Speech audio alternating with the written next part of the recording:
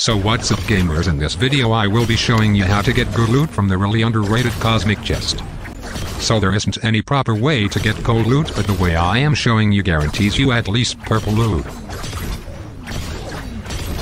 So the grand tip is, just miss a lot of shots while you are breaking the chest.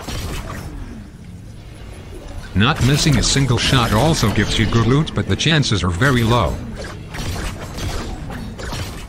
But by this method you will get good loot almost every time.